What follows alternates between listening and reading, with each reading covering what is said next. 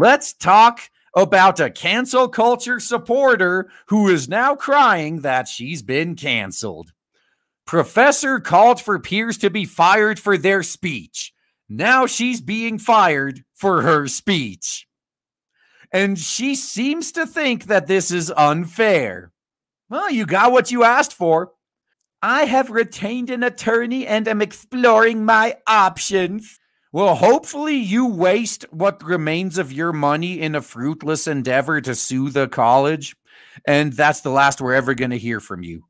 Laura Burnett has a history of calling for faculty to be punished for their speech and associations. Economic and political historian Phil Magnus emphasized this when I wrote about scrutiny the Collin College history professor was facing for her crude twats about Vice President Mike Pence. And it just now bit her in the ass, huh? Funny. The Collin administration has now confirmed it won't renew the untenured scholar's contract, which ends in May, for not conducting herself in a professional manner. Yeah, let me just kind of go on a little bit of a tangent here, because there's been a lot of complaints among Comicsgate in particular that with all the drama going on, it's starting to be like, how do they say, like no different than the mainstream. And I just want to remind people that every profession is pretty much like this. The difference is most of the time, at least before social media existed, this was kept under wraps. Like we've been hearing stories about how horrible Mark Waid has been since the very beginning, like literally throwing temper tantrums. No one knew about that until fairly recently. In the good old days, back in my day, when someone was being the fool, a PR rep generally was a filter between them and the general public. So the general public never got to see exactly how fucked up most of the people they were looking up to were. But now that everyone's on Twitter, that's all changing. But even in this environment, I am glad that there are still some people that expect their employees to actually conduct themselves in a professional manner.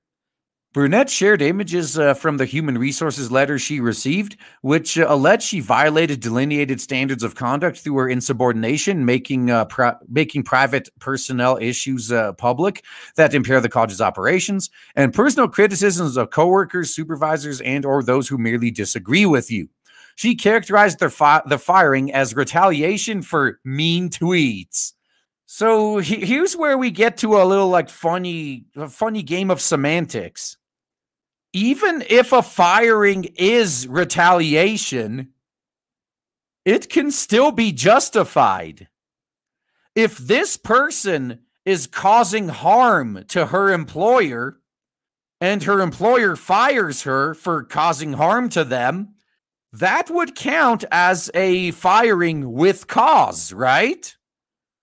The vast majority of people worldwide would be like, well, no shit. I mean, if someone's doing a bad job, if someone is damaging their employer, they should be fired. It just makes sense. But isn't that still technically, quote unquote, retaliation? If I just show up to work for an entire week and do nothing and flaunt it in my boss's face, it's like, oh, you could take your assignments and shove them up your ass. I'm just going to sit here watching anime on company time and there's nothing you can do about it. And he fires me. Wouldn't that just be retaliation for me for me blowing work off? That's how I view what happened here. This may be retaliation, by the textbook definition, but still very much justified. Toxic people like this should be fired. What was it your boy Zach calls them? HR ticking time bombs? Now, the best way to deal with HR ticking time bombs is to never hire them in the first place. Social media is a blessing for that. Yeah, social media is a curse if you weren't expecting it. And then suddenly you find out all of your employees are making fools of themselves on social media and dragging your company's reputation through the mud. That's a curse. But it can also be a blessing. If you have a resume go by your desk and you look up who this person is and you just see them acting a fool on social media all day, every day, well, there we go. Looks like this person's not going to be getting hired here. If you want an employee and not an activist, social media is a godsend for that, because these people have been conditioned since birth almost to never hold anything back. Always speak your mind because you're on the right side of history. So they say all their ignorant, racist, sexist shit all over the internet because they think everyone's on their side.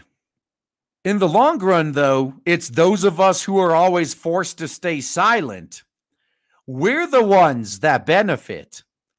Because when our personal social media accounts are searched by potential employers, they see regular fucking people. We're going to win this in the long run. All right, so this is one of the twats in question. Breaking hired news. After deleting his entire Twitter account, which he was obliged to preserve for legal purposes, Collin College President H. Neil Matkin has decided to not renew my contract for mean tweets.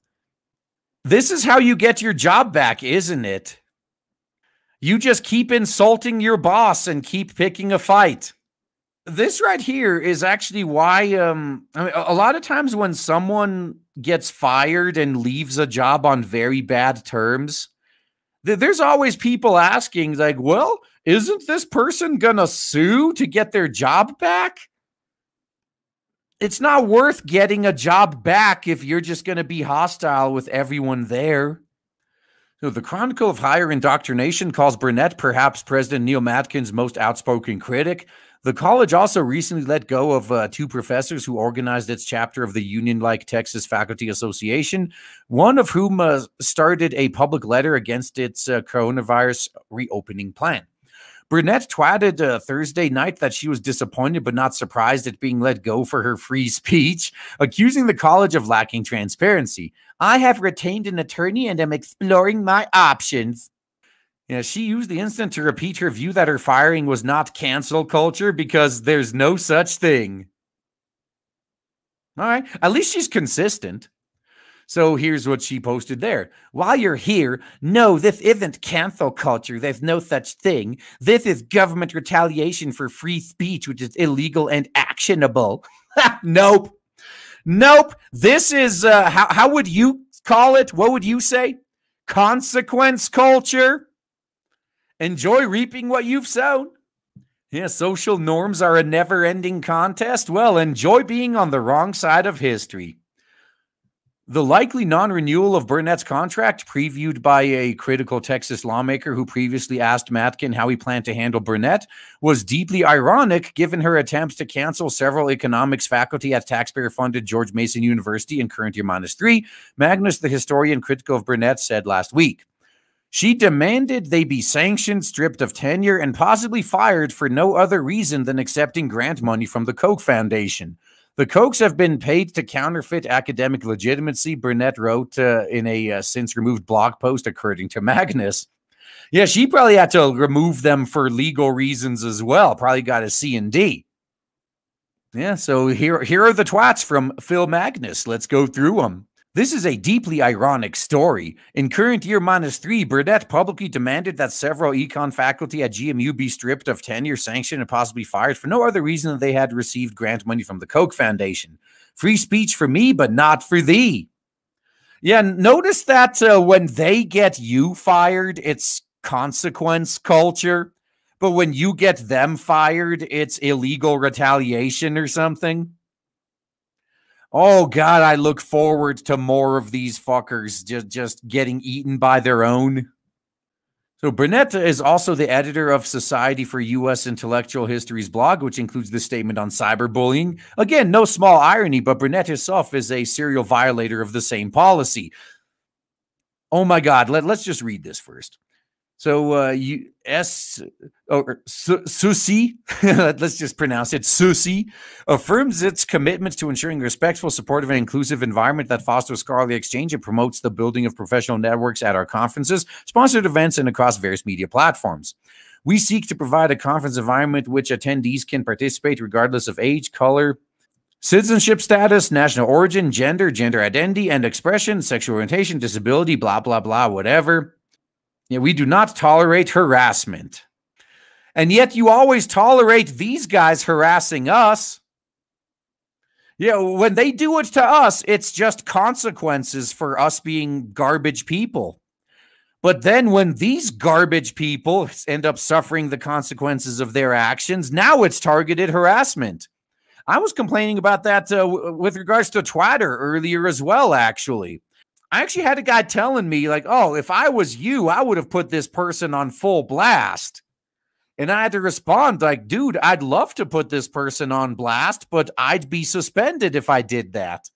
So these people can quote tweet you and tag in a bunch of like million follower accounts and then just say, Twitter, do your thing.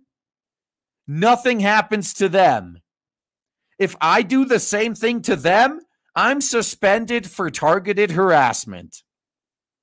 This is another reason I keep saying we need to just stop interacting with these people completely.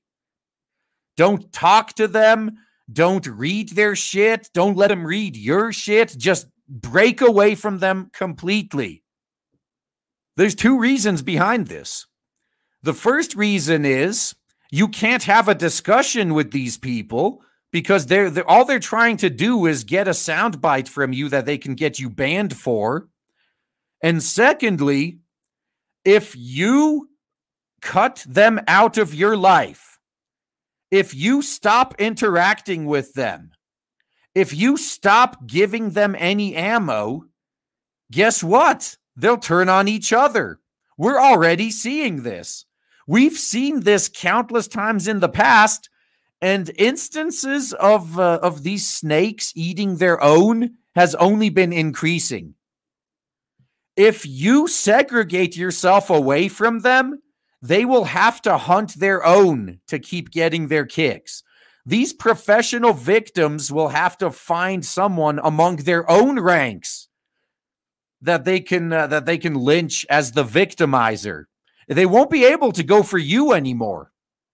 We just need to remove ourselves from that fucking cesspool and watch as it cleans itself up. That's my plan when dealing with them. More from Burnett's current year -3 crusade to sanction faculty at GMU, including demanding the retraction of their academic work. She's been scrubbing this history off her blog, so screen capping for posterity. Oh, dude, screen capping's not enough. Archive it. So some thoughts on the garbage fire of the Coke shekels at GMU, including a special word for the Cokelings who brought their shtick to the UC comment threads.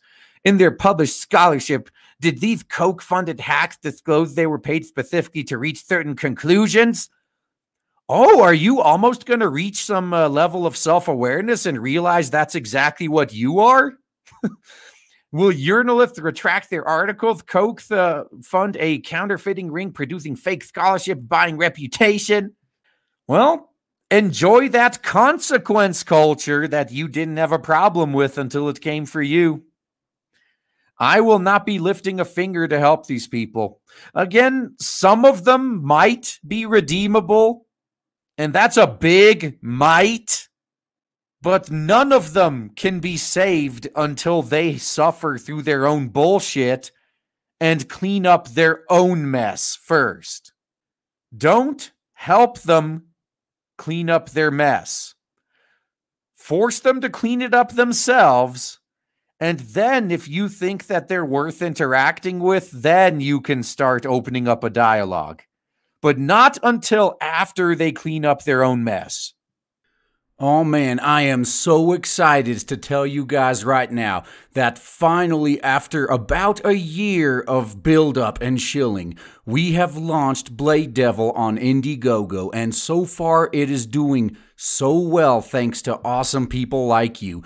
If you haven't backed it yet, then please check the links in the description and check out Blade Devil on Indiegogo. You will not be disappointed. Looking forward to seeing you there.